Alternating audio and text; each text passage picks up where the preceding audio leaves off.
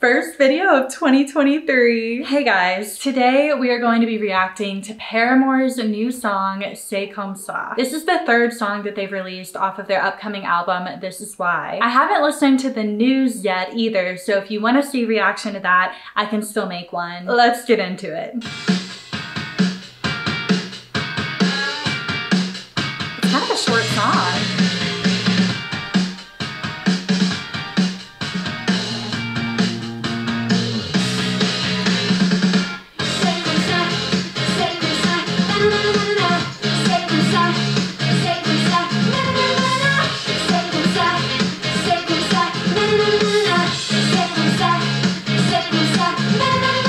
In a single year, I've aged 100. My social life, a chiropractic appointment.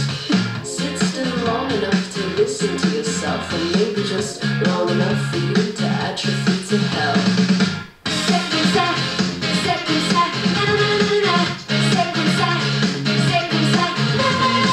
I'm off caffeine, on doctor's orders.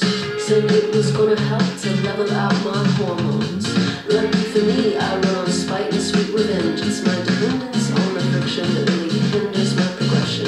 I know that regression is really rewarded. I still need a certain degree of disorder. This is such a weird song.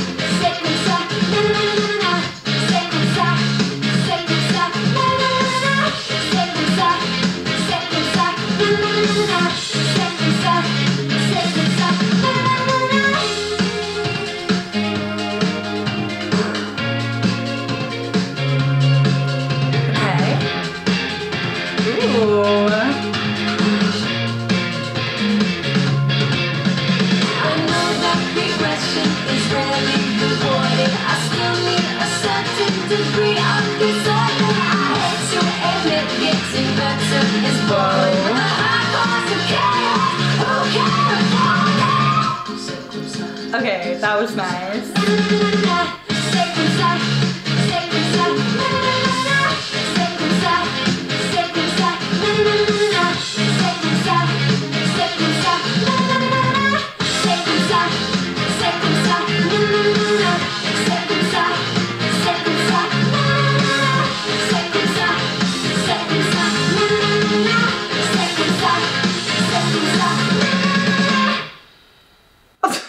That was not what I was expecting. A very experimental song, a lot of talking, a lot of repetition.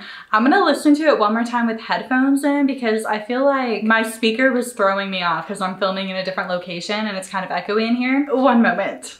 Weird song. When I first started it, I wasn't sure if I was gonna like it or not, but I do like it. Like, I can totally see myself listening to this. And I say that because like it's already stuck in my head. Comme, theoriessss. Pretty sure that means it is what it is. I took French. I wonder if when writing the song, if they started with the concept / title of Comme, theoriessss and then wrote a song around it, or if they did it the other way around. I'm just curious because I feel like knowing which one came first would help me bridge the gap between the content in the verses and then the content in the choruses. It's kind of like whiplash between everything sucks. It is what it is. I feel like if I was writing a song about how my social life is just going to the doctor and do I even really care to get better, my first thought would not be to have the chorus be something kind of positive.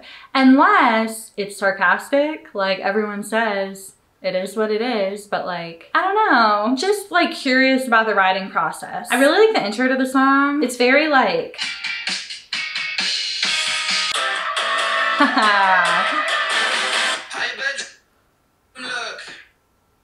wait, I was gonna pause. Okay, I was gonna say that the song has kind of like a punk intro and I just like it. It's like a classic, I don't know if musical tropes are a thing, but to go slow and then to go fast. I think it's fun. But then I realized it really reminded me of the song Out of Style by the Rex, down to the fact that he also is just like talking in the first verse. I digress. I really like the brief musical break that happens before she starts singing in the bridge. But like overall, I feel like my main takeaway from the song is it's so repetitive, but it doesn't really bother me. I just feel like when Hayley Williams is being repetitive, it is simply an artistic choice and she's doing it on purpose.